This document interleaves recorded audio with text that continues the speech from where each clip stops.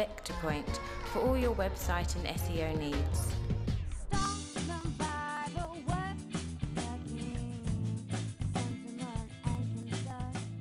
So I'm here now with Gracie Wright. We've just been speaking to Cole and Jno-B, but Gracie Wright is a fantastic singer, songwriter. We've done a bit of work with you before, actually. Yeah, absolutely. Just before Christmas, for my launch. Exactly. Thank you. Exactly. Yeah. And that was really, really good, a really great performance. So I saw your documentary. Thank you.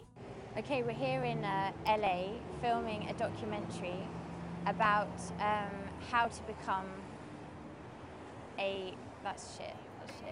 What I really liked about the documentary was that you were really honest in the beginning about being in America, trying to develop your career, meet a producer, but on a whim. Yes. How did it all develop and what happened? Literally, it all happened in a month. I had the idea, I needed the money, I got a sponsorship basically very quickly that was just by chance, which paid for us to go there. And then the documentary starts with me saying, what is it? How to become a musician? And then as the days progressed, we met new people just by chance. Like we stayed at hostel, there's a rapper there. We were like, fantastic, can we interview? Yeah. And then I get on the phone to a friend who might know someone, and then they know someone, and just kind of So it really just snowballed as it seemed in the documentary. Yeah. Oh, that look you gave me, it sent me questioning. It would be amazing if you smiled back. Since the documentary was made, just opportunities have been kind of coming towards me very quickly.